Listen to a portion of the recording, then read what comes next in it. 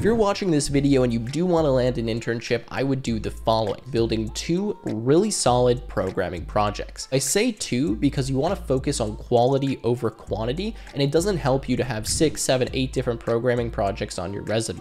Companies want to see that you're able to build something and that you can do this on your own and make something impactful. You don't need tons of different projects to showcase that. You just need 1 or 2 really well done ones that demonstrate that you do understand what software engineering is, you know how to build software, and ideally you can build something that actually solves a real world problem. Next, for all of your resume points, you want to put them in the following format: some kind of action you took, some kind of task or responsibility you had, and then some outcome or some impact that you achieved, ideally that's quantifiable. If you can do that, it's going to make this seem a lot more professional and demonstrate that the work you're doing actually does something and has a real world impact. Lastly, it's important to adjust your resume based on the type of roles that you're applying for. So many people just make the resume once and they never adjust it. That's a huge mistake. You can constantly tweak it, and especially things like the list of skills, you can modify that and kind of change that based on the positions you're applying to.